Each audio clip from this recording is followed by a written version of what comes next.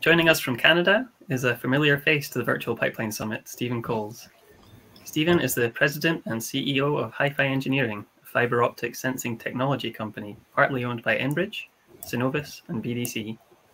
Stephen has a strong leadership pedigree, having performed in senior roles with Steeper Energy, Hemisphere GPS, AOL Time Warner Canada, Group Telecom, and TELUS Corporation. He's served on several boards, both private, public, and non-profit, with such organizations as Vent Meter Technologies, SEPA Foundation, and the Fernie Alpine Ski Team, to name but a few. He's a graduate from both the Faculty of Business at the University of Alberta, as well as the Executive Management Program at the University of Western Ontario's Richard Ivey School of Business. He also received his ICD designation from the Institute of Corporate Directors.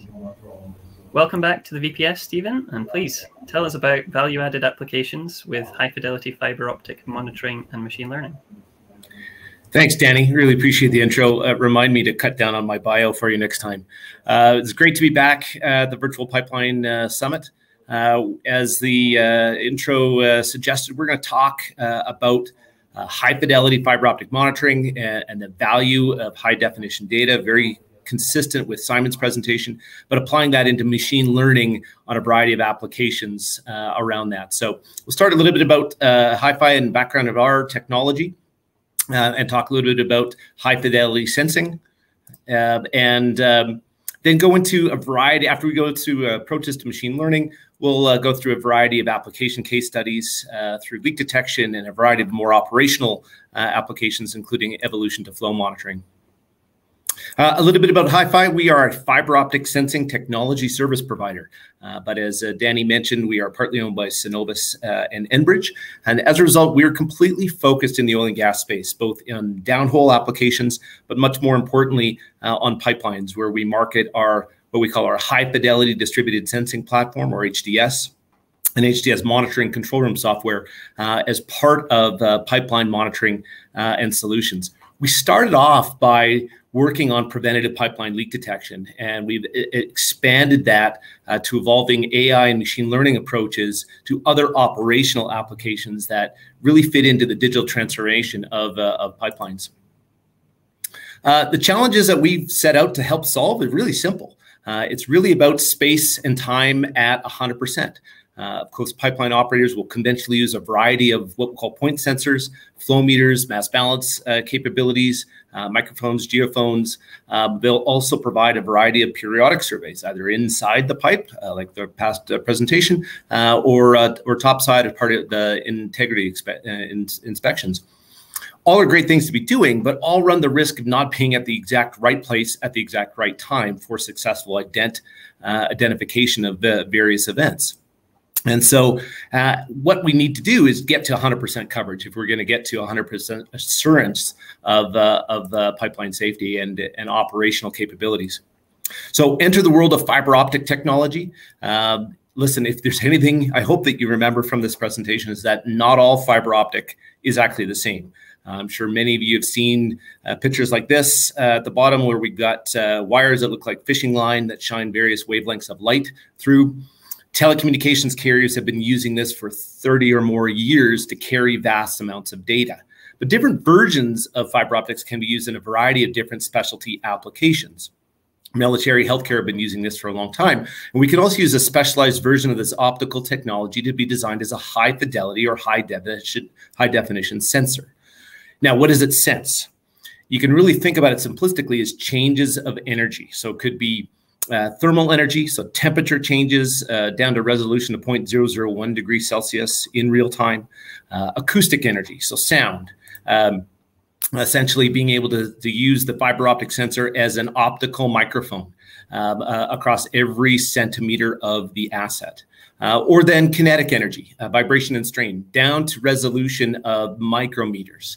But by providing these measurements on a fully distributed basis, again, every centimeter along the pipeline asset, using the speed of light, we can help provide this solution of space and time, and then provide other benefits in terms of providing high quality data to be able to provide other types of applications. Just a little bit about how we deploy the technology. It really comes down to three major categories and provide a little description here. It starts with the specialized fiber optic sensor, as I mentioned, designed not for telecommunications, but designed for high fidelity sensing of acoustics, temperature, and vibration and strain. It'll get terminated into system hardware that gets deployed along the right of way of the pipeline, either at pump stations or automated valve huts, facilities where there's good quality power and communications. And there we are processing the light, various wavelengths of light, again in very high definition, and generates quite a bit of data. A 100-kilometer pipeline will generate terabytes of data a day. So we need very advanced big data processing capability and horsepower to computationally process that data.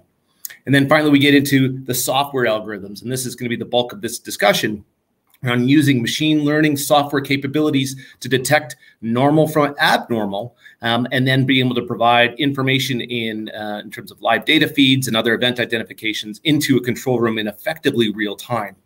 Now, what's interesting is that the software can be leveraged the same physical sensing infrastructure in terms of cabling and hardware to synthesize that same data set for a variety of discrete different types of applications, not just leak detection.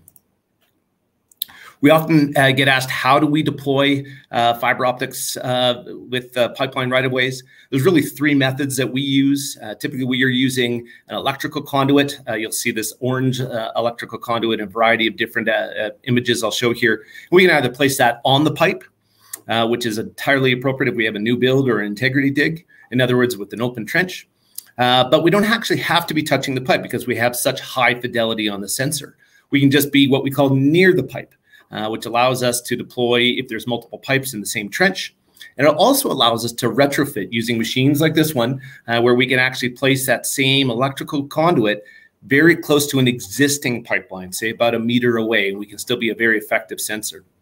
And then finally, leveraging a little bit more of our downhole experience, we can actually go inside the pipeline for short, high consequence areas, maybe a river crossing or environmental zone, again, from a retrofit perspective. Here's just a couple of images to show on the pipe here on the left-hand image. This is actually from the Trans Mountain Expansion Pipeline Project, which was one of the largest construction projects of its kind, over 1,200 kilometers. And Trans Mountain has allowed us to use this, this image. You can see the electrical conduit secured with clips at the 12 o'clock position on the pipe during construction. And on the right-hand side is an example of new construction as well, but where we've got multiple pipes in the trench, and we can actually just deploy the fiber optic sensor near the pipe. And then, as I mentioned, internal deployment, again, part of retrofitting being very, very important, where we can take that fiber optic sensor and insert it inside an operating pipeline, either through a pig launching station or some 45-degree ingress point, using both a tow pig, you can see on the top right-hand side of things, and an injector system to push and pull the fiber optic sensor in cap tube. Now, this allows us to be able to sense from the inside of the pipe with flow in motion, as opposed to being on the outside of the pipe. So on to machine learning. So there's been lots of buzz, of course, around AI, machine learning, but many don't necessarily describe what they do, how they support it, and what level. Now, AI is really about creating programs or software capability where we can sense, reason, and act on a set of data and become more efficient in the process of various tasks. Now, we're very familiar with what we call weak or narrow AI on a more consumer level. Everyone has Google Home or Alexa, where we ask it to play our favorite song, or a variety of different tasks. These are really nested if-then Boolean analysis. It's very predictable, provides great utility to the consumer, although it is a little bit generic and it doesn't lend itself necessarily well to specialized or more industrial applications. That's where we get into machine learning, or stronger AI, where we migrate into the ability to improve performance by dynamically adapting to make potentially different decisions from similar data sets. And that's on a progression to an addition level called deep learning or reinforcement learning. Now, some of the machine learning approaches that can be taken include unsupervised learning, which includes the massive clustering and dimensional reduction of data, or we can use supervised machine learning, which I like to say is using an answer key, because we actually have known inputs and outputs where the rigor is now applied to the classification and a lot of regression analysis for repetitive and high confidence predictability. So at Hifi, with high fidelity optical sensing data, we do use a combination of both. So we do use a leak database and non-leak event database that we use a variety of supervised machine learning capabilities where we're using things like computational neural networks for support vectoring, which are great for the classification of massive amounts of data in real time. And again, we're using a lot of testing and training on this. But we also use other unsupervised machine learning approaches like function fitting, which is a way to fit a predictive formula into a set of data to analyze something in the future, such as something like flow. And again, we use a lot of repetitive clustering of data as part of this approach. So in terms of moving into some of the application case studies of using machine learning, we can start with leak detection, where we're actually leveraging, again, a combination of acoustics, temperature, vibration, and strain to be able to highlight with high confidence true positive events like a leak. And in this case, we can actually see a rupture where we have significantly saturated acoustics. At the same time, we have a massive strain on the pipe, essentially the pipe under pressure. When a leak occurs, the pipe moves in the opposite direction to counterbalance that. And often with liquids, we'll get a negative pressure wave that we can detect as well. Again, applying this into a machine learning database, relatively easy to showcase that we have a rupture in this specific approach, but it might not be that easy. This is actually a field example that we have in West Texas, where we have a lot of activity, vehicles, pump jacks. We actually have an intersecting pipeline that's flowing across of our pipeline. And if we were just using maybe acoustics only or temperature only, we may actually miss this very small leak that the pipeline operator, in this case ExxonMobil, simulated, and we could very much either miss a true positive or create a false negative as a result of acoustic only sensing. But by leveraging machine learning and understanding the database that we're drawing upon, we can correlate this acoustic issue or anomaly, I should say, with strain on the pipe on a couple of channels to be able to say that we have a valid, in this case, pinhole leak. But because leaks happen so infrequently, we also want to focus on other preventative leak-related applications and other operational type of applications that help increase the paybacks from a technology deployment perspective. Examples like this are security intrusions. We can draw upon a variety of databases and machine learning to be able to detect machinery that's digging too close to the pipeline, alert the control room very much in real time, provide them audio files to be able to listen to the actual, in this case, machine. And not just because the acoustics are loud, but because we're able to detect various frequencies of machinery, harmonics, et cetera. They're able to leverage that machine learning signature database and library. We can also focus on other more geotechnical activities that are really focusing on strain, which has really become more and more an important part of our business in providing value back to pipeline operators. So geotechnical monitoring, including earthquakes, landslides, slope stability. We've actually detected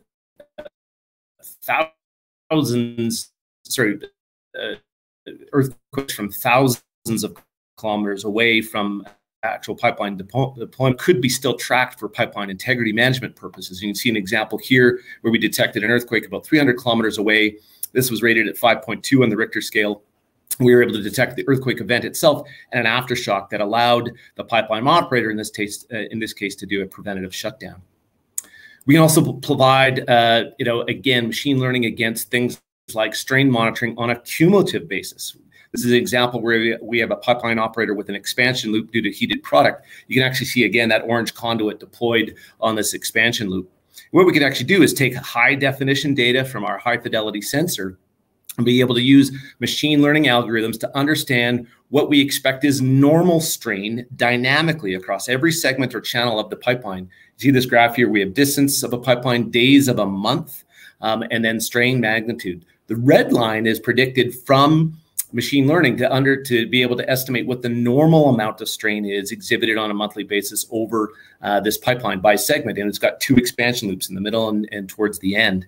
You can actually see then in the data is showcasing, for the most part, we have normal cumulative strain around the operation of this pipeline, except for the back half of this month at the second expansion loop, where we're able to leverage that machine learning capability and provide this alarm condition to the pipeline integrity managers to be able to understand what's going on specifically with that expansion loop. Another great example of image processing that uses supervised machine learning is what we call train identification. where actually you're seeing a great example here where the pink line is an output from the machine learning algorithm that is looking for a train in terms of typical speed and duration. The red is actually the data coming through from a real train crossing our right-of-way. Now, why am I showing this to you? Pipeline operators know that trains go back and forth along the right-of-way. That's not abnormal. What we're doing here is that we can actually then suppress this data from other algorithms like leak detection algorithms, almost like noise canceling headphones, so we were not creating any risks of false positive type of alerts like a leak alarm just because something loud and vibrated went across our right-of-way. Other operational examples are pig detection, tracking, and analysis, where we can detect pigs as they travel through the pipeline, as they scrape through the weld joints.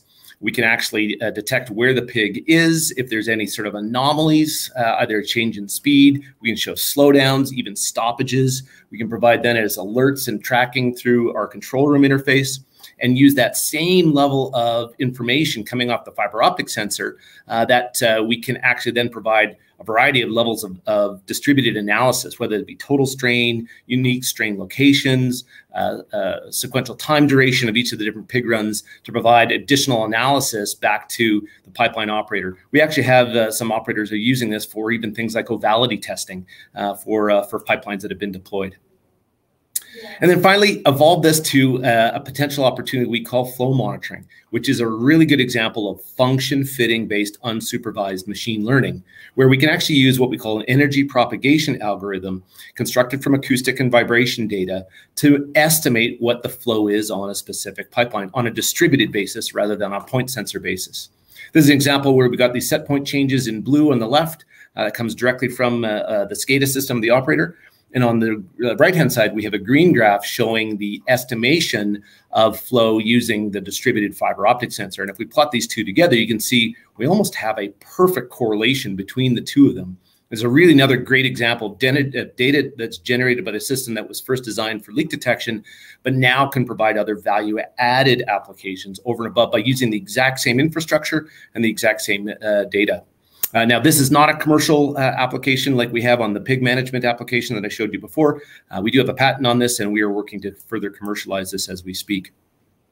I mentioned a few times our control room interface. This is just a few illustrations of the graphical interface that we've designed to be able to provide event information at detail, real live data streams, dashboard capabilities for system health, and a variety of other applications that we can push to, given it is a web-based system.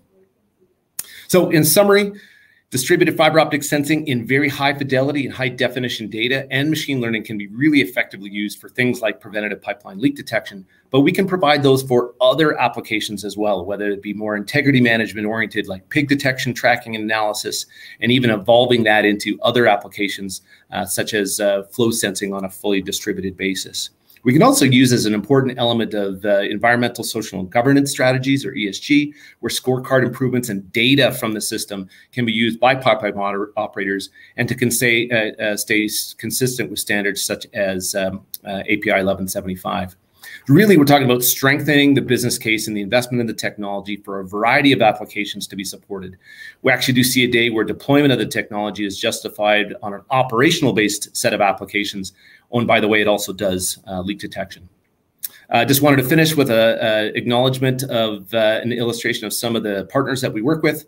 Obviously, they range from predominantly oil and gas-based pipeline operators, but also include a variety of non-hydrocarbon-based pipeline operators in mining and water utilities as well. So with that, I think I went a couple more minutes over my 50-minute allotment, but want to thank you very much for your time. I'll turn it back over to Danny for any questions that might have. If we run out of time for a Q&A, please feel free to contact me at the information listed on this slide. Thank you very much. Stephen, thank you so much for an excellent presentation, and no worry about going over. It was excellent content, so I'm glad that you kept going. Wonderful to see how you can monitor the health of the pipeline so accurately by using multiple measurements and continually. That's really fantastic.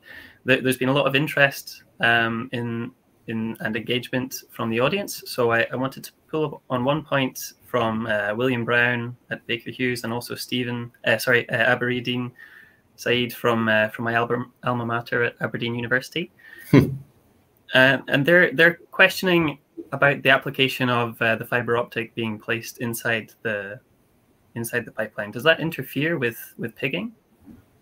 That's a great question.